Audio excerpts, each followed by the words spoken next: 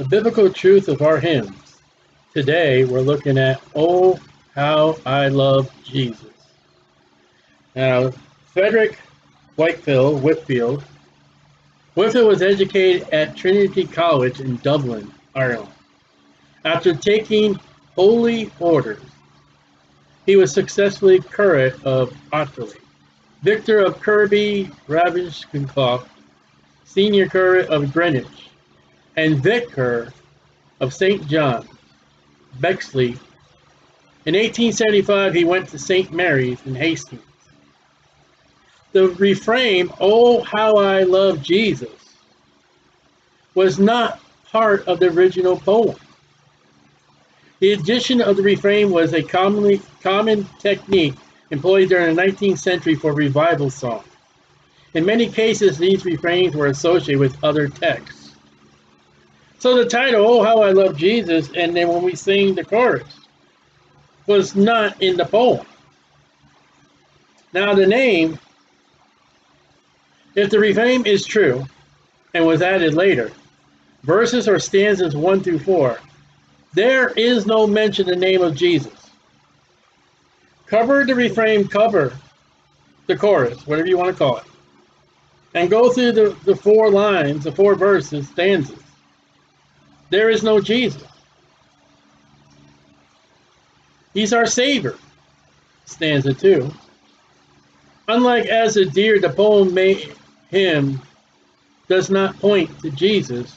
There's a name I love to hear without mentioning who that name is. Huh? There is a name I love to hear. And the refrain added afterwards. Well, what's that name? What were the names of some of the churches this guy was? St. John, St. Mary's?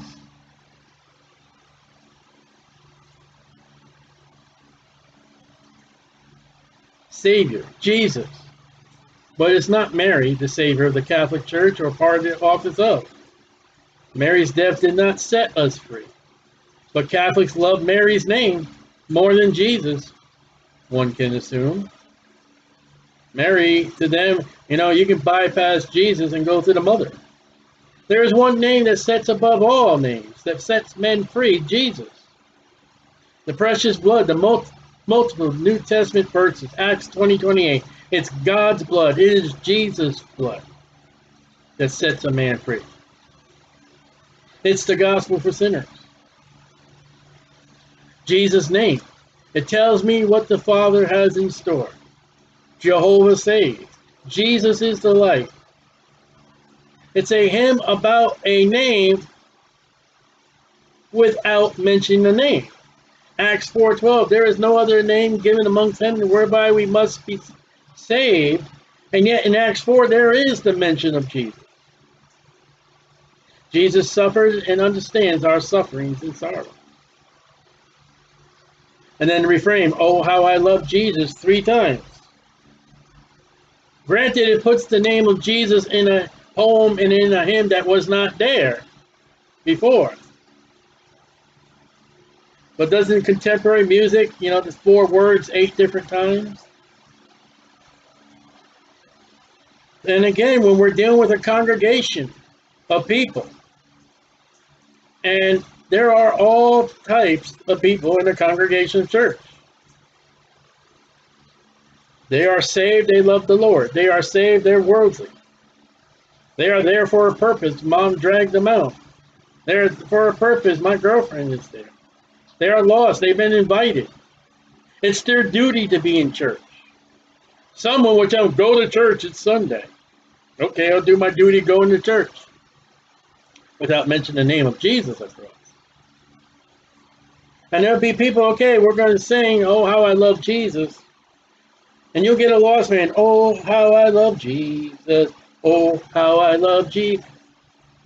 What if he doesn't? Then it's a lie. Worldly Christian, oh, how I love Jesus. Well, you love the world more. So there is a name I love to hear. I wonder what that name is when there's no stanza, no refrain. What is that name on the lips of a man that comes from Trinity College with holy orders, with Curre, with Victor, with St. John's, with St. Mary? What's his name above all names? I love to sing its work. It sounds as music in my ear, the sweetest name on earth. Acts 4:12 tells us that name is Jesus. But call the question. How many studies have we done so far? And we find again the name J-E-S-U-S is missing from the hymnal. Why? You mean of all the hymnals we cannot name J-E-S-U-S at least once? And then you get, oh, I'm not ashamed of the gospel. The gospel of what? Jesus Christ.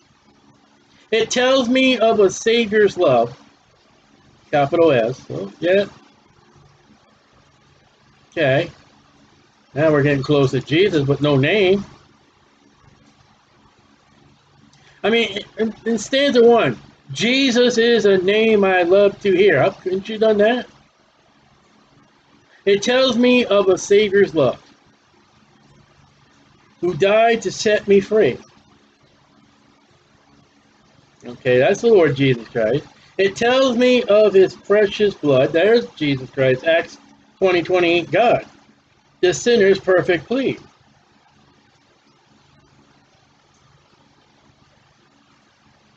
True. Great. Gospel. The blood of Jesus Christ cleanses from all sin. Without the name of Jesus. That bothers me. That there's no J-E-S-U-S.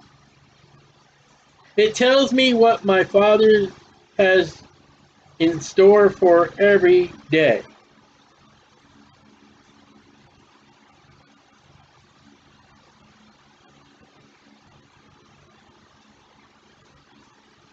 You never had a day where you don't know, you had no idea. You ever had where God says, you know what, just left you in the cloud bank, and you're praying for guidance, you're praying, you're seeking, though I tread a darksome path, yield sunshine all the way. Yeah, we walk a darksome path, but you know, Jesus is the light. It tells of one, capital O, whose loving heart can feel my deepest woe, who in each sorrow bears a part that none can bear below. Jesus Christ suffered and died of extremest pain that no one has ever suffered or could survive. The fact is that Jesus Christ is God, that he did not die under the brutality of the Roman government and the brutality of the high priests, the Jewish soldiers, officers, of the whipping, the punching, the thorns, all the blood loss. His back as a field that has been plowed by a plower. That he still carried that cross to Calvary. Yeah, under the power that he is God. And those nails in his hands and in his feet. And with the voice of God, it is finished.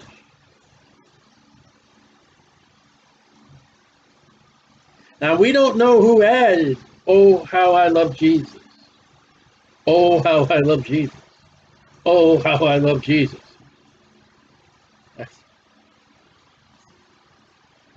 That took a lot of work. Oh, I love how I love Jesus. Oh, how I love Jesus. Oh, that took a lot of work to add that. Because he first loved me. That's scripture. Someone added the name of Jesus. Someone added that he first loved me. And this mentions it's American melody of the 19th century. Well, you can take anything that's American, just throw it in the garbage can as far as I care. You know what the fruits of America are? Mormonism, Jehovah's Witness, Mary Baker Eddy, the charismatic movement out of California.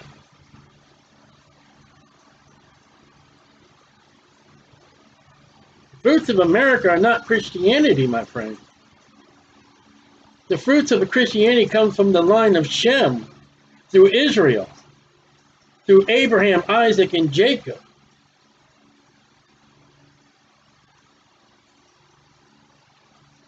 This hymn speaks of the work of Jesus without mentioning Jesus. I think it's a shame. When I'm witness, I'm talking to people, or I'm preaching on the street, I make sure Jesus. So, again, let's take away this refrain. Here's this poem with Frederick Whitfield's name on it, Whitefield, however it's pronounced, Whitfield. So the only name that would be ascribed to this poem, this hymn, before the refrain would have been Frederick Whitfield. And what Christian goes into the work of searching and finding out the names and who they are and what they are? Who studies to show thyself approved unto God? That's what these series, these lessons on the biblical truth of our hymns. The biblical truth of, oh, how I love Jesus, there was no, oh, how I love Jesus, until much later on. And I would assume by the titles that this guy came from, he's either come out of the Catholic Church or he's come out of the Church of England, or another Protestant daughter of the Catholic Church, with the names of the churches that this guy was in.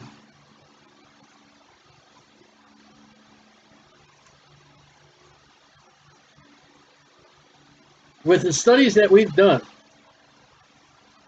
I find disturbing, as we did in this one and conclude with today for this, it disturbs me in how much or how less the name of Jesus Christ is not even in the hymns. And no one calls it to question. No one walks up to the song leader or the pastor of the church and say, Pastor, why are these songs? Where is the name of Jesus?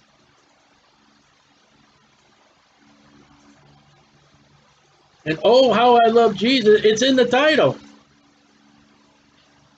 And the foundation of this hymn, Jesus is not in the poem.